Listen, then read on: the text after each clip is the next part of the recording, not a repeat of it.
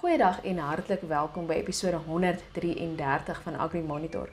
Ek is Elvira en ek kuier saam met julle in hierdie lekker landbou kletsprogram. Nou in vandag se nuusgesprek kyk ons na die onlangse opening van die Rundu abattoir, dis deur Meatco en minister Schletwijn, wat nou daar aan die woord was.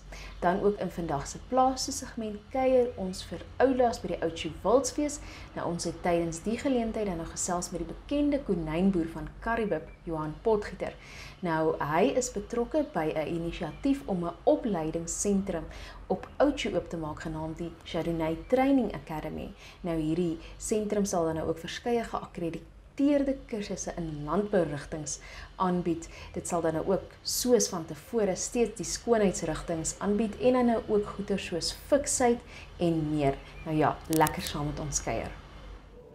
In the heart of Africa lies a land of timeless beauty.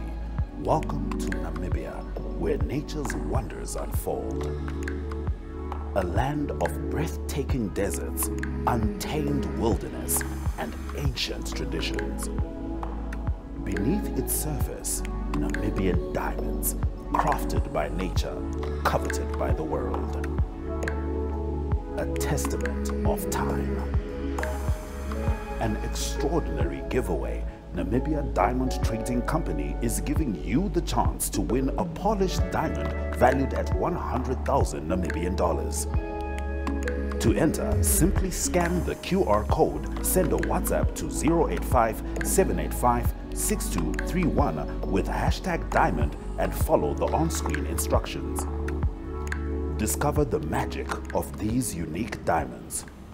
From the heart of Namibia to yours. Funding part of it and the risk aspects that are related to the potato production is also quite.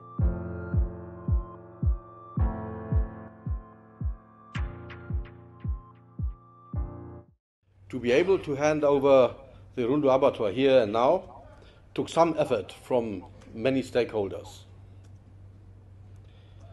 Comrade Governor, you know, Rundu is one of the fastest, if not the fastest, growing urban center in the country, and experienced the pains that come with such growth, and if that growth is not matched with commensurate infrastructure maintenance and development. The recent water crisis, the housing crisis, the road crisis are cases in point here. However, such growth brings about great economic opportunities, jobs and infrastructure for housing, water, but also for industrial development. And the Rundu abattoir is one such piece of industrial infrastructure, and that came on stream now. It came at a cost of about 40 million, which government provided. But it is money well spent. To complete the job, we had to battle on several fronts. I think the governor mentioned that it was not easy. We had to overcome the COVID-19 crisis with its lockdown regulations and disruptions of tourism and other economic activities and subsequent delays in the delivery of the program. Thereafter, we had to upgrade in total the effluent system so that at the end result we would have a modern slaughter facility that fulfills all standards of the export abattoir. And CEO of Meatco, don't be worried. The certification is a formality. We have created a facility that indeed is designed to fulfill all the standards.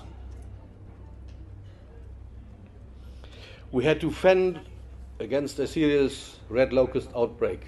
You will remember the swarms of locusts flying ahead of us or over us. The outbreak threatened food security in the region, and on top of it all, we experienced a foot and mouth disease outbreak in 2021, forcing another set of lockdown measures upon the livestock sector. And that as a consequence caused the closure of many abattoirs in the country, in the northern communal areas, I mean. But Community Governor, nevertheless, we resurfaced. And the agricultural sector, despite all these headwinds, managed positive economic growth of about 4% in the last 2 years. I believe that that is a great achievement, that in spite of these serious impediments. Advantage. We want to increase the distribution of the sector to the GDP and create employment opportunities for our people, especially the youth. End of quote. Thus, Rundu abattoir can provide several benefits to both the community and farmers in the two Kavango regions. These opportunities may come in a form of the following. Economic opportunities. The Rundu abattoir will stimulate local economy by creating job opportunities for the community in both Kavango East and Kavango West. The facility will require skilled workers, such as butchers, food inspectors, deboning, maintenance staff, etc., which leads to job creation and income generations, thereby improving the overall economic well-being of the community in the two regions and Namibia in general. Local meat supply. Our farmers will now have a reliable local market for their livestock, promoting sustainability and consistency in the meat supply chain.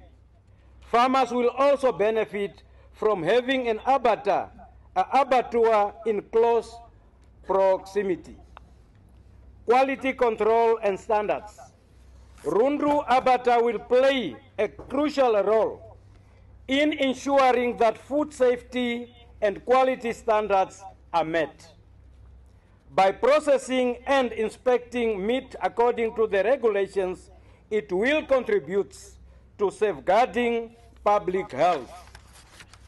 Did you know you can buy a new or second-hand vehicle, such as light delivery vans, trailers, small trucks and tractors for agricultural use? The repayment period for these vehicles ranges between 5 and 10 years. Contact your nearest AgriBank branch or visit our website at www.agribank.com.na for more information about this loan product. You can also visit us on Twitter, Facebook, Instagram, LinkedIn and YouTube. AgriBank, your all-season bank.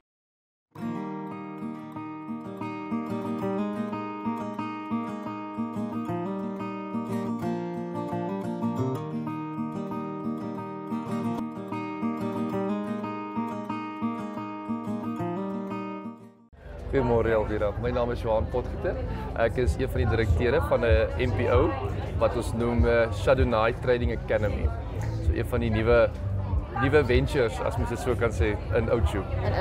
Nou, Johan, ons hoor nou van hierdie Trading Academy, maar jy is baie bekend in Namibië vir iets anders, naamlik konynboerdery. Ja, nee, die konyn het maar vasgehak en daarby gebly. Ons nog steeds woelig met hulle en soos die konynplaas gaan nog aan en gaan sterk aan. So, en dit was maar waar die passie begin het met die hele landbou en die deel eintlik maar net kers opsteek by mekaar. En daar's so 'n aanvraag vir informasie deel, toe besit ons nou kom ons skele, kom ons help almal mekaar, kom ons maak die deure oop en deel bietjie wat ons al geleer het en so ook ander kenners in die gebied. Nie net ek alleen in die konyne nie, maar daar's baie ander manne wat ons nou meer weet van 'n bees en 'n kalkoen en 'n plant as wat ek weet. Ja. Nou Johan, jy sê nou hierdie passie van met konyne boere het nou eintlik gelei tot hierdie sentrum. Miskien vertel ons eers van die sentrum. Okay. Die sentrum is alles nuut in die sin van ons nou maar 'n paar boere wat nou besluit het ons wil nou 'n college oopmaak. Ons het omtrent so 30 klaskamers, 'n ou hospitaal wat ons vir hom skep het. Op Outjo, né? Op Outjo en ons het 'n 600 hektaar proefplaas en saam met dit het ons ook 'n hotel waar dan ook die koshuisarea gaan wees, of klaar is vir van die deeltydse programme en voltydse programme wat wel aangebied word. Dis wonderlik nou, dis geakkrediteerde kursusse, dit het baie met landbou te doen en dis op Outjo. Ja, ons het omtrent nie net die landbou nie, maar alles in geheel is omtrent so 200 nasionale kwalifikasies wat geakkrediteer is en 37 internasionale vaklyne. En saam met dit het ons ook meestersklasse wat ons dit noem en dit is maar meer 'n vaardigheidsklasse as wat dit nou meer papierwerk is. En dan ook meeste van die vakke is wat ons noem TVET training, is 70% prakties en 30% teoretiese vak. So dis vir die ouetjies wat regtig daar wil voete moet vuil maak, hande moet vuil maak en doenig raak moet wat ook al hulle wil. Werklik in die praktyk dan leer. Ja. Op die einde van die dag ongelukkig is boerdery maar 'n praktiese ding. En as daai kind kan al die teoretiese kennis hê en ek sien by my ook is wonderlik. Informasie is vandag oral beskikbaar. Maar om regtig vas te stel of daai kind en daai persoon die 'n sukses gaan maak van dit, is daai in diepte in Engels is so skills, 'n bietjie nodig, vaardighede, bietjie nodig. En self by my by die boerdery, ek kan 'n mens hoe leer as hy nie self dit beoefen nie. Ja. Dis 'n feit. Nou sê gou vir my Johan, so dit val onder Chardonnay Training Center. Nou Chardonnay, ek weet van tevore het ek dit geassosieer met skoonheid. Vertel vir ons daarvan. Okay. Nou om die storie met 'n draai te kan kom. My ma het Chardonnay begin toe ons nog baie jonk was en dit was altyd 'n training academy vir vroumensgoedertjies. So ja, ek kan naels en hare doen. Ja, dis goed. En boer. So elkeen het 'n kans gekry om sy eie passie te lewe en hoe wonderbaarlik het net bymekaar gekom en so dis 'n Chardonnay College, maar op hierdie stadium het ons net die landbou bygevoeg. So ons is nou al 20 jaar in die opleidingsbedryf. So dis nie asof alles net is, ons het ten minste die regte vorm en formaat van en die kennis wat daarmee saamkom om dit te maak werk, om daai brug tussen prakties en teoreties en geakkrediteer alles bymekaar te kry. Dan het ek maar vir mamma nodig. Maar ja, ek dink mense assosieer ons nog met die skoonheid. Ons baie meer as dit. Ons het ook 'n brugjaar, ons het ook health and safety, ons het fitness training. So die vaklyne is enorm wat ons aanbied en ek dink tog dat dis ietsie om te ondersoek vir iemand in die publiek te kyk wat alles is. Sê gou vir my, hoekom het julle op Outjo besluit? Dis 'n moeilike vraag. Ons as familie en gesin, al die direkteure is almal mense wat al 'n lang pad saamstap en dit het net so bewerkstellig dat almal binne 2 weke op Outjo beland het. So toe is Outjo die plek. So mense weet nie altyd waartoe nie, maar ons dink werklik dat dit is van bo af bestuur en nie van ons af nie. En weet jy, ek dink die platteland verwelkom so iets. Het Windhoek nog plek vir nog mense, jy weet? Ek dink tog dat vandag se lewe is sodat dis lekker, ons is hier by die Wildsfees, so wie wil nie op die platteland wees nie? En vandag kry ek kind van die stad af die geleentheid waar ek begin het, ek is ou stadsjapie, begin het om ook 'n bietjie deel te word van 'n kleiner gemeenskap, 'n lekker landbougemeenskap, 'n boeregemeenskap waar almal mekaar ken, waar ons nog oom en tannie sê, en ek dink daai waarde nie net van die program wat aangebied word, maar die lewenswaarde is baie meer as wat kan aangebied word in Windhoek. En ook partykeer is dit maar moeilik vir pappa en mamma om vir ouboet en sussie daar alleen te los daar in die groot stad. Mense het maar nie so toesig gehou oor hulle nie. Is so. Nou sê gou vir my, die mense wat julle dan nou wil hê moet by julle aansluit. Jonk, oud, skoolverlaters, na wie kyk julle? Ons maak voorsiening vir almal. So ons het programme wat oor 'n jaar hardloop of vir 2 jaar hardloop. En dan ons deeltydse programme vir mamma wat af is in die vakansie en vir ouers wil saamvat en hulle wil gou leer hoe om naels en hare of wat te doen, of vir ouboet wat wil gou kom, hy wil 'n dag of wat my spandeer en ons praat oor die konyne en deel daarson, ons deel 'n paar papiere en raak prakties betrokke. So ons kyker letterlik vir almal, van jonk tot oud, as jy 'n nuwe vaardigheid wil leer, en dan ook die ene wat besluit ek weet nog nie wat ek wil doen nie. So ons tot daai persoon het ons 'n plekkie voor. So 'n gap year. Ons het die gap year en hy gaan bietjie plant en hy gaan bietjie met 'n beeste doen kry, maar hy gaan ook avontuur hê en hy gaan ook bietjie drama hê en dit is hy gaan 'n basiese teologie hê. So dit is 'n Christelike kursus, daai ene, spesifieke Christelike kursus. So ek gaan 'n bietjie berading ook kry om te hoor wat is hy en wie is wat. As ek weet wie ek is, dan gaan ek mos weet wat ek wil. Natuurlijk. En daarna dan kan hy besluit. En as dit nie by ons is om verder te swat nie, daar's mos nou duisende plekke in die wêreld. Natuurlijk, en hy word natuurlijk in die proses blootgestel aan julle verskeidenheid kursusse om 'n besluit dalk te kan maak. Wat lekker is, ons vat hande met die gemeenskap en daar waar ons tekort kom, bied ons die kinders 'n plek aan om by oom Piet, oom Jan, oom Koos te gaan werk op die plaas. Sê oom, vertel my wat het oom geleer oor oom se 40 jaar op die plaas. So dis nie asof ons het net by mekaar gesit, maar ons maak geleenthede. So ons praat bietjie daar 'n varkboer en 'n hoenderboer en 'n ou wat aquaponics doen, want almal is mos 'n kinder in sy eie gebied. Absoluut. Nou kom ons praat gou 'n bietjie oor die kursusse. Ek sien byvoorbeeld crop production. Vertel my 'n bietjie daarvan. Crop production is heel uit my gemaksone uit. Dis 'n kursus wat klaar geskryf is. Geakkrediteer is. Ons het dit gevat en ons gaan dit net prakties toedien. So ons het 'n paar ouens gekry wat nou weet hoe werk 'n trekker. Okay. En hom gesê, oom, wil hom ons help. Ons sal help om die papierwerk agter mekaar te kry, maar ons wil graag hê oom moet vir ons wys. Hierso gaan ons nou wartlemoene plant. Hoeveel wartlemoene moet ons plant? Wanneer moet ons plant? Hoe ver uit mekaar? Wat kort hulle by en wat as oom nou vanaand nou die wartlemoene loop? Wat vertel oom vir hulle wat oom vir ons vertel hier? Dis amazing, jy weet regtig kennis in die praktyk, want ek dink dat baie keer in boeke staan is nie in Namibië is droog, Namibië is uniek, jy weet. So daai man op die veld het eintlik die beste kennis.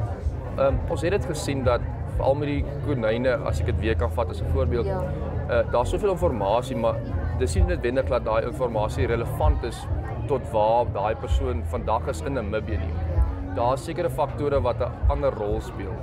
En daarbey moet ek ook sê dat die gemeenskap het ons begin verwelkom in die sin van dis nie net vir daai persone vir ons vir 'n college nie, maar ook om die gemeenskap te verbeter. Byvoorbeeld die grond kom alles van die dorpsraad af. Die dorpsraad het dit vir ons beskikbaar stel. Hulle het vir ons 2 boorgate beskikbaar stel. Al daai tipe dinge om 'n samewerk te stel om te sê maar hierdie projek wil ons nie net laat werk van 'n privaat sektor af nie, maar daar's soveel deelname van almal om werklik dit probeer 'n sukses maak. Dis regtig bemoedigend om te hoor. Nou, ek sien nou byvoorbeeld ook introductory health and safety, livestock management. Ek gaan nou eers daai ene skiep want ek wil vir jou vra. Die Christian gap year, hospitality, fitness training, cosmetology. Dis seker jou ma. Ja, nee, dis die tannies wat mekaar mooi maak. En aquaponics, vertel ons 'n bietjie daarvan. Die aquaponics het ons vir Johan Bouwer Aqua Lekker ingekry. Ja, baie bekend ook, né? Baie van Karibib. Ook van Karibib. So hy maak uit sy plekkie wat hy daar boer en hy maak 'n groot sukses van dit af. En dis graag iemand wat ons graag wil hê hy wil 'n bietjie van sy inligting deel. Hy was ook een van die raadgewers by die Namibia Training Authority om die kurrikulum te skryf ook. Soos baie van die ander mense wat ook betrokke is met hierdie college of die akademie wat ons nou opstel. So wat lekker is, dis almal mense wat klaar hulle eie plaas het, wat dit gedoen het. So dis om Piet en Jan en Koos wat weet waarvan hy praat. Hy was dalk sy lewe lank nie onderwyser nie, maar hy sy lewe lank 'n boer. Ja. Dis wonderlik Johan. Ek sien natuurlik ook poultry production. In Namibië is dit besig om groot te raak. So ek dink daar is 'n groot navraag gewees omdat daar so baie kursusse in die poultry is om 'n kwalifikasie vir jouself op te bou, om 'n papier te hê wat waarde het. En dis baie belangrik dat mense kan 'n online kursus gaan loop en dit gaan maklik wees om deur te kom, maar om fisiese papier in die hand te hê en sê dis geakkrediteer, dis aangebied deur so en so en so. Almal in die industrie ken daai persoon en mense kan dan vorentoe gaan en sê maar gewoonlik gebeur is mense in die industrie of waar die student sy in diensopleiding doen sê maar ek het 'n bestuurder nodig. Wat se een van hierdie ouetjies stel jy voorstel en dit help redelik baie. Ja. Okay, wonderlik. En first aid, ek weet almal het noodhulpkursusse nodig. Is dit kort kursusse? Is dit 'n lang kursus? Dit is daar's 'n klomp kort kursusse wat ons kan kombineer in 'n groot kursus ook. Ons het 'n brandweerman wat vir ons aanbied van 30 jaar. So dis baie lekker. Ons hardloop nie rond op site nie. Hy hanteer al die brandblussers en hanteer al die noodhulpkussies en so die oom gaan vir ons al daai goedertjies aanbied. So wat weer eens lekker is, prakties. Hy het gewerk vir 30 jaar. Hy weet waarvan hy praat. Ja. 'n Lekker oom wat ons partykeer as mens nou vashak kan mens Afrikaans praat. So daai oom van 'n Merwe kan 'n mens ten minste help. Kan jou help. Ja. Hoorie en sê vir my so die hase. Jy weet, ons kan nie oor die Johan Potgieter praat en Ole sonder die hase nie. Die konyne dan. Sê vir my jy gaan dit aanbied as ek dit reg raai. Die konyne, ek gaan dit wel aanbied. Ek gaan tyd maak daarvoor. Ek te danke aan almal en rolspelers. Dankie Elvira. Wat dit 'n groot sukses maak, dink ek die aanvraag raak net al hoe meer en meer en meer. En ons raak so besig. Maar ja, ons gaan 'n kort kursus aanbied en wat nou nuut is ons het 'n 6 maande kursus ook. Okay. Op wat ons noem rabbit farming. Wat ons ook daai het. So dit gaan 'n bietjie 'n ander dinamika bring en ons gaan self 'n simulated farm opsit. So ons gaan 'n plekkie opsit wat hulle boer. Die kind gaan sy eie 5 konyne kry en hy gaan boer met hulle. En dan gaan ons kyk waar en wat en hy gaan hulle self bemark want almal kla ons oor die bemarking. Ja. Jy het nou gister gepraat van die bemarking. Ek dink dit is net interessant vir mense om te sê, jy weet, wat beteken bemarking en vertel vir ons bietjie hoe jy begin. Ek dink dis 'n belangrike punt. Ja, ek dink daar's nie 'n handboek vir landbou nie en die ou wat die meeste kreatief is, hy gaan die ou wees wat die voorloper is in die bedryf. So ons het maar begin en aan 'n pet shop hier verkoop en daar verkoop en tans is dit nog steeds 'n groot deel van ons mark. Vandag op die stalletjie het ons het die eerste dag so 20 konyntjies gebring. Dis 20 te min. So bemarking, nuwe idees, alagters ek dink tye verander en boerdery verander. As mens vat met die wildbedryf en alagters almal kom heeltyd op met iets nuuts en produksie per vierkante meter en al hierdie slim goeders. Intensiewe boerdery en vandag raak boerdery is 'n wetenskap in plaas van 'n leefwyse. Maar nog steeds word alles aangedrewe deur passie. As 'n ou nie passie het nie, ek dink tog dat dis as gevolg van passie wat ons sit waar ons sit en doen wat ons doen.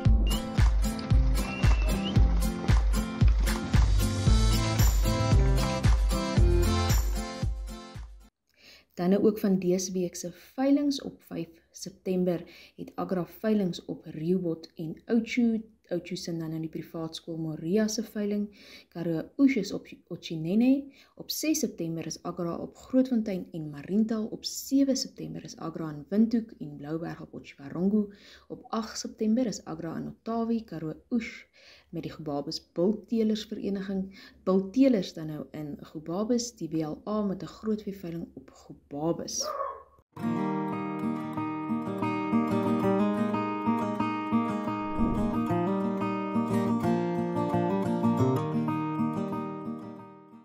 Wat die landboudagboek dan nou van dese week betref, van 7 tot 9 September is dit die Biomass Fair by Crossbaum en nou op die 7de word 'n navorsingssimposium aangebied, daarna 'n nywerheidskonferensie en expo op die 8ste en dan nou 'n expo en demonstrasies op die laaste dag. Van 13 tot 15 September is dit die Grootfontein skou met beeste, perde, kleinvee wat nou geskou sal word met verskeie uitstallers. Van 20 tot 23 September hou Gobabis ook sy jaarlikse skou en dit vier ook sy 60ste bestaansjaar. Nou tydens die geleentheid sal 'n slagoskompetisie plaasvind as ook 'n groot en kleinvee skou.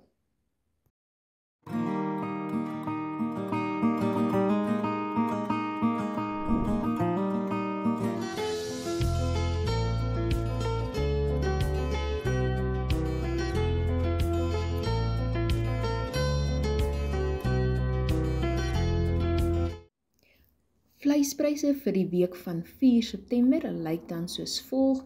Abattoirpryse redelik onveranderd. Meatco in Windhoek wat vir grade AA, B tot en met B tussen $61 en $62.50 betaal. Beefcore tussen $53 en $60 per kilogram en Meatco in die noordelike kommunale gebied tussen $33 en $47.50 per kilogram.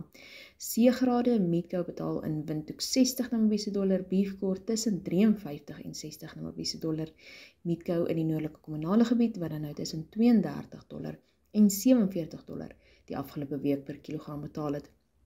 Veilingpryse het dan nou ook iets wat weer laer beweeg. Nogtans nie te slegte nuus nie. Dit sal na verwagting weer herstel. Tollies afgelope week dan nou $29.84 per kilogram, verse $27.23, stoorosse $26.92, stoorverse $26.05, slagosse $28.14, slagverse $26.41, dis nou per kilogram almal daardie. Koeie, maar tot en met vet, $18.47 tot $28.61, slagbulle $25.94 per kilogram, koeie met kalvers $12.190 per kop, slagskape, dorpers $28.43, vetsterte $28.51 en bokke per kop $1.225.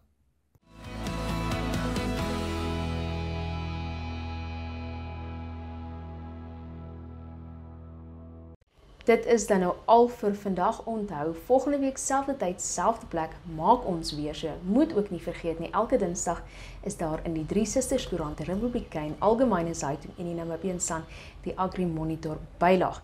Nou ja, dis 'n lekker lees landbou insetsel spesiaal vir jou. Mooi loop, ons gesels weer.